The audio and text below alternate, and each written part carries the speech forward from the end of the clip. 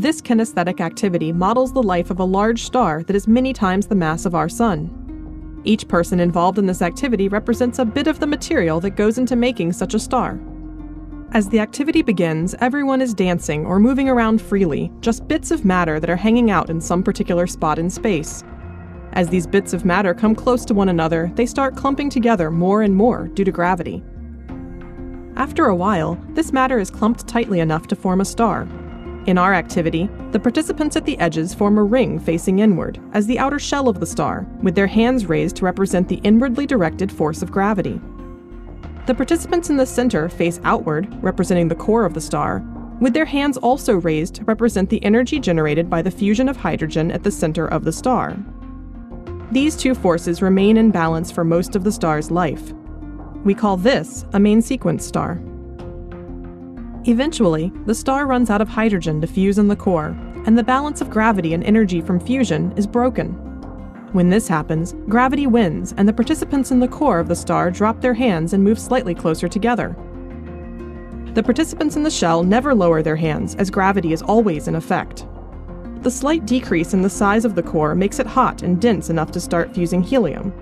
The participants in the core raise their hands once more as energy is again being generated at the center of the star. Participants in the shell take a step outward to represent the surge in energy, making the star larger than it was during the main sequence phase. The star has become a red giant.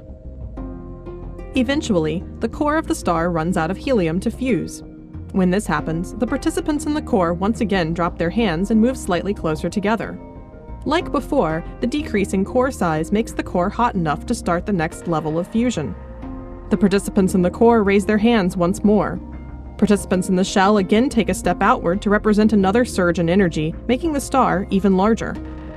With the largest stars, this process repeats several more times until finally the core of the star is made of iron. This time, when the core runs out of fuel for fusion, the participants at the core drop their hands and once again move closer together.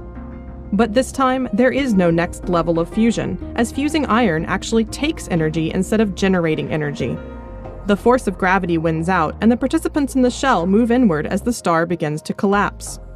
As this happens, the core gets denser and heats up, so the participants in the core give one last big push as they move even closer together. The participants in the shell move inward, hit the core's final push of energy, and rebound, exploding out into space in what we call a supernova explosion. This shell material is now available to be used in the formation of another star. The remaining participants from the core now get as close together as possible as the core collapses in on itself. They represent the neutron star or black hole that is left behind.